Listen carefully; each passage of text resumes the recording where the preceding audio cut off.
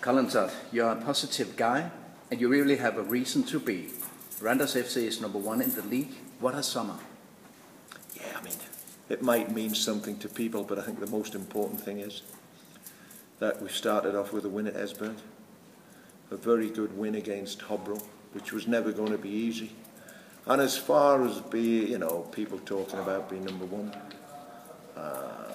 it's good to be in that position. But I don't look upon it as any, what's the word I'm looking for? I just take it as it comes, And I would like to think if after 33 games we're up there, brilliant. But our next objective is to go to FC Midtjylland and try to win that one. That is the one thing that we try to do in football, to go and win our next game of football. But Esbjerg game, the second half that we had at Esbjerg, we went and built on that performance against Hobro, and I thought the chances that we created, we could have probably had 5 or 6 goals. We might have conceded a second one, but overall it was a very, very good team performance. And how have the players responded after the last game? I mean, they were in on Monday, which was very quiet. Tuesday we had off.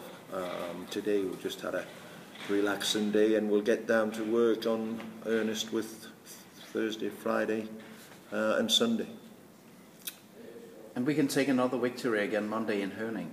How do you see Herning? I think this not being disrespectful to the two teams, but I think it's going to be a difficult game. As we always say, games are difficult, but this one, obviously they had the disappointment of not winning the Superliga last season. That would have hurt them. They had a good result first, and they lost to Aalborg. But we know that we have to be at our mettle. We have to be at our best to go there and get something from the game. Because I personally believe that Midtjylland will be up there at the end of the season. But I also feel confident before the away game, because we have a team to defeat anybody if we play our best. Yeah, I think it's about our standards that we set, our teamwork, togetherness, and nothing will change in terms of how we approach a game. We might be on the back foot for long times, but it's how we come through them periods.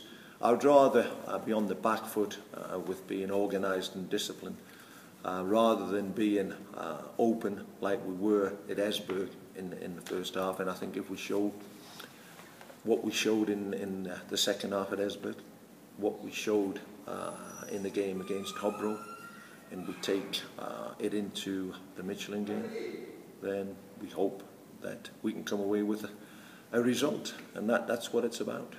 But the players have applied themselves very, very good. Application's been great. I think they've got a strong mentality, and obviously you need that little bit of luck at times, and hopefully the game will go our way on Monday.